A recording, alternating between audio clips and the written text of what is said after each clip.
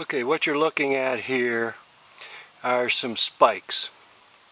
These are log cabin spikes, construction spikes, 4x4 spikes, whatever you want to call them. Here's one of them. Okay, this happens to be about 8 inches long. The minor diameter is a little over 1/4 of an inch. So I bought an extended drill, and I drilled a pilot hole for each one of these, and I'm going to start driving them. I'm going to drive one in to show you how easy they go in, which is not too bad. That's a 16-ounce plumb hammer. It's an old timer, but it will drive this spike in. I have drilled the hole short a couple of inches. So when it gets down to that last couple of inches, it's driving into virgin territory. I'm going to drive 2 spikes and let you see what's going on.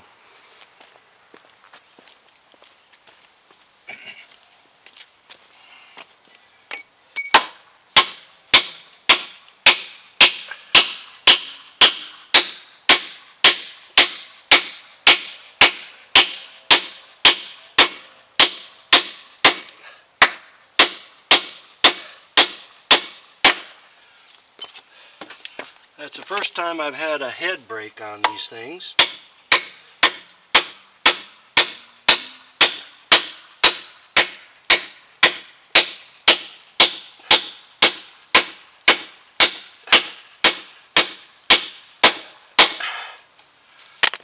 Okay.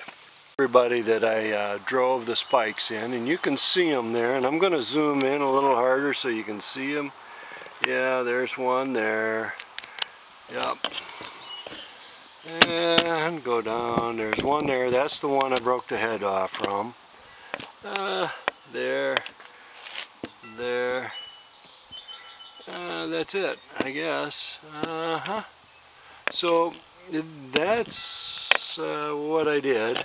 So I drove the spikes in the bottom, but I also put in lag screws, 1/2 inch galvanized, cold dip galvanized lag screws, cold dip washers and lock washers, and then I drove the spikes in. So this thing is solid. This is solid as a rock. I'm going to zoom back out now. Alright. I have redone the track. I'm going to try to zoom in here a little bit.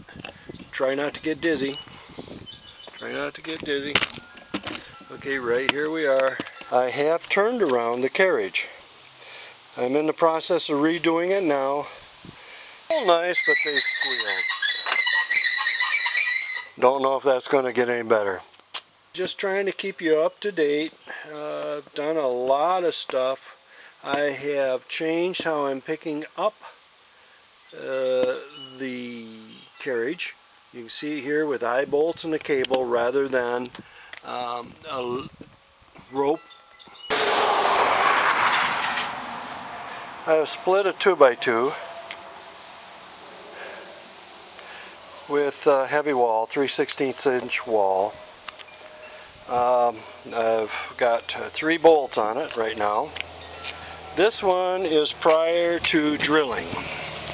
I'm going to drill on an angle in here,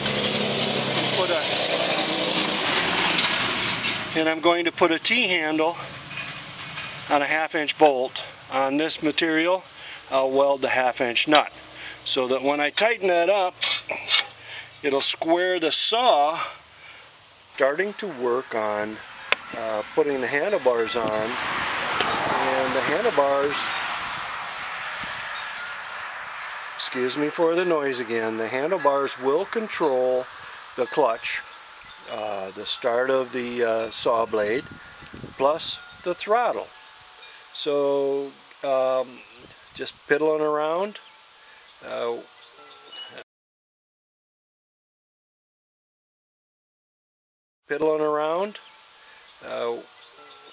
Finishing up things and getting ready to go. Should be ready to go in a couple of weeks. Talk to me. Ask me questions if you need to. I'm available. I'm retired, so what the heck. I'm going to back up a little bit. Don't get dizzy. Okay, so there we are. Yeah, there's the winch. Same winch. Just took the rope out and put a cable in. Like I said, I've been busy. I'm working on it every day, just trying to get her going. I think within 2 weeks I'll be going with the first portion of the track, and then I'll worry about the extension to go to 16, 18 foot. Let's see, you see a 4x4 cant on the deck, carriage deck.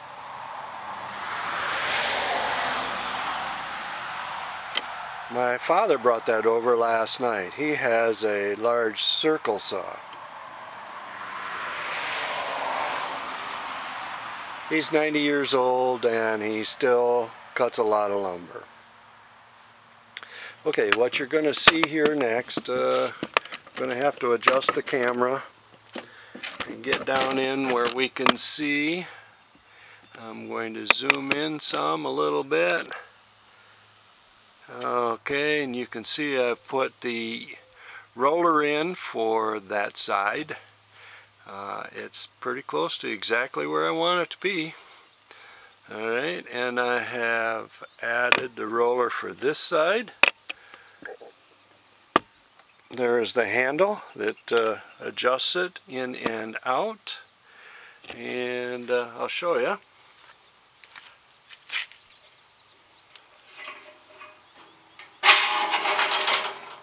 It'll go in so I can cut a narrow or a very large log.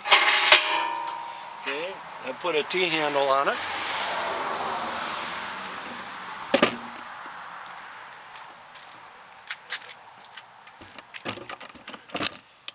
I have put a T-handle on it.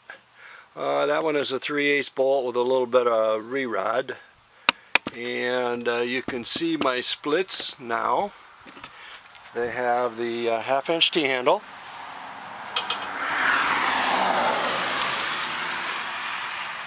They lock up nice to square against the carriage uprights. And I put a second nut on there with a handle.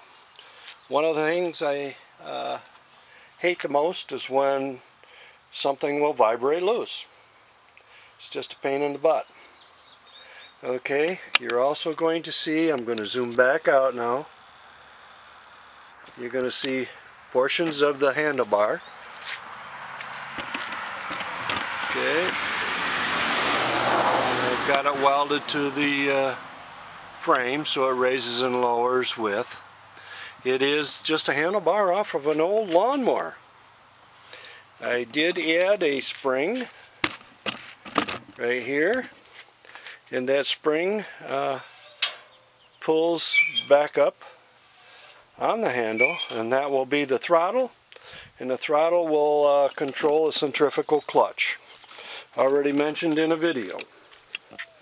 What you see is it's not a very good photo there. Okay, I do have a belt tightener set up. Okay, over center, tight, over center, tight. I'll probably leave that on, but install the centrifugal clutch too. I think it'll just make such a much cleaner, easier to use sawmill. One handle. Speed the motor up, the blade takes off. Okay, bye for now. Ask questions. See you later. Bye.